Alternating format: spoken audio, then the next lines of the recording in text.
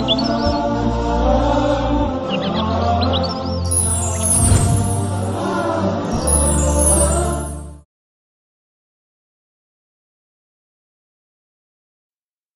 باللہ من الشیطان الرجیم، بسم اللہ الرحمن الرحیم،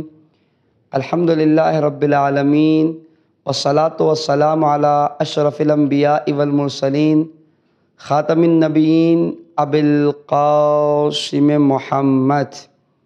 وعلی آل بیتہ الطیبین الطاہرین المعصومین، ولعنۃ الدائمۃ علی اعدائہم اجمعین۔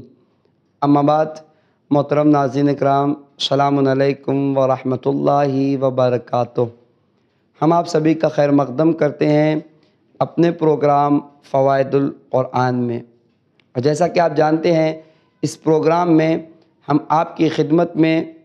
قرآن کی آیتوں کے فوائد اور فضائل کو پیش کرتے ہیں، یا قرآن کے سوروں کے فوائد اور فضائل کو پیش کرتے ہیں۔ آج بھی ہم آپ کی خدمت میں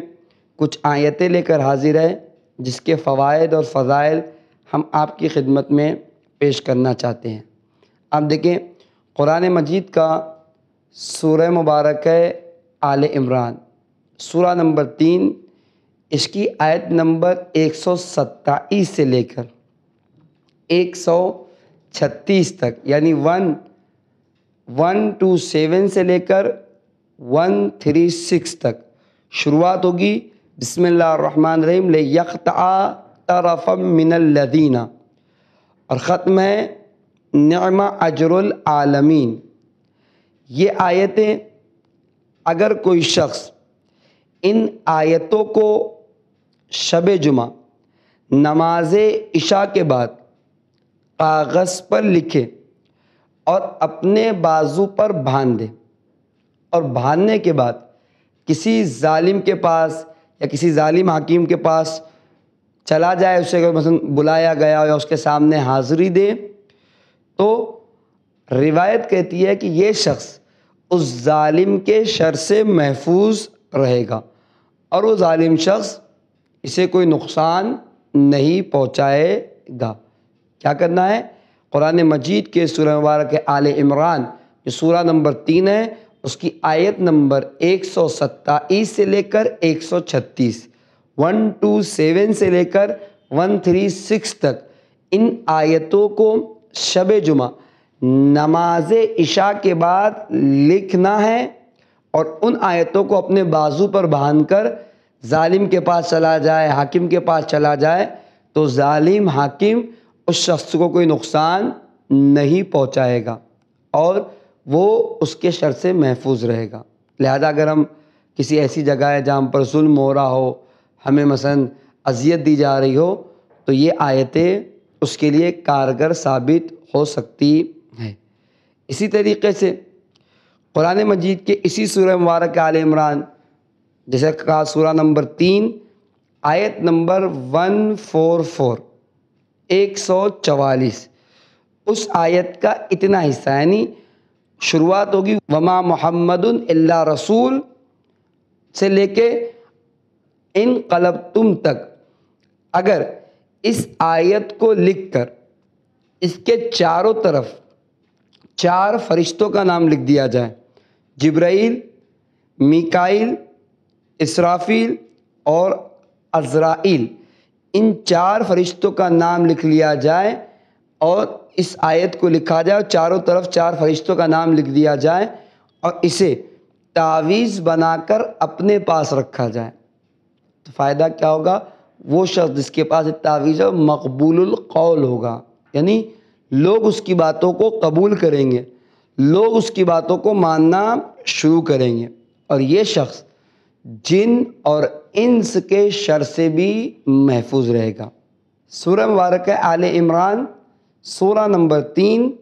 آیت نمبر 144، 144۔ اگر اس آیت کے اتنے حصے کو، یعنی شروعات ہے جس کی وما محمد الا رسول اور اینڈ ہے انقلبتم، یہاں تک لکھ کر اگر کوئی شخص اسے اپنا تعویذ بنا لے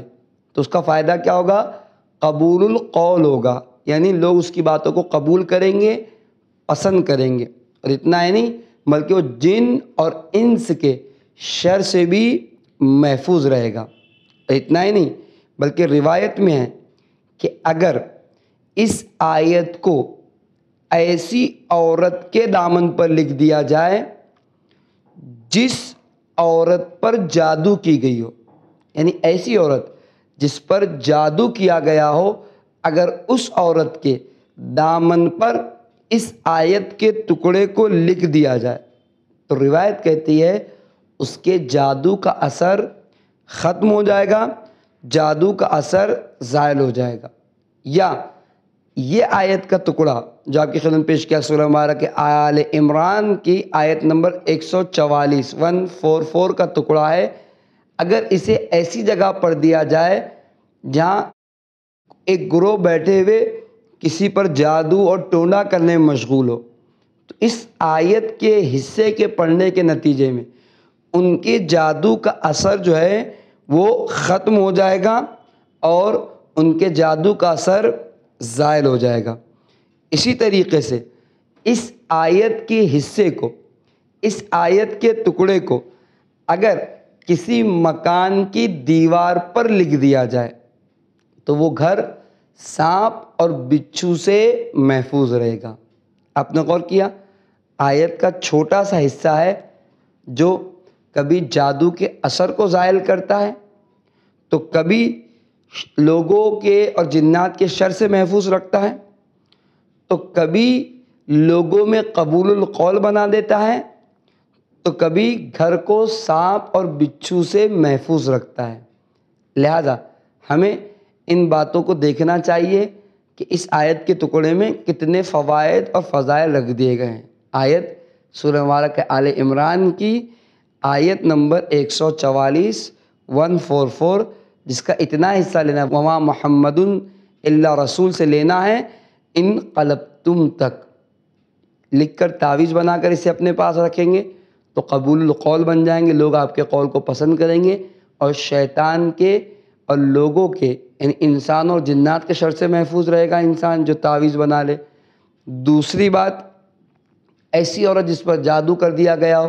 اس کے دامن پر لکھ دیا جائے تو اس کے جادو کا اثر ختم ہو جائے گا، اور ایسا گروہ جو جادو کرنے میں مشغول ہو اس جگہ اس آیت کو پڑھ دیا جائے تو ان کا جادو بھی ختم ہو جائے گا، اثر زائل ہو جائے گا۔ اور اسی طریقے سے اگر کسی گھر کی دیوار پر لکھ دیا جائے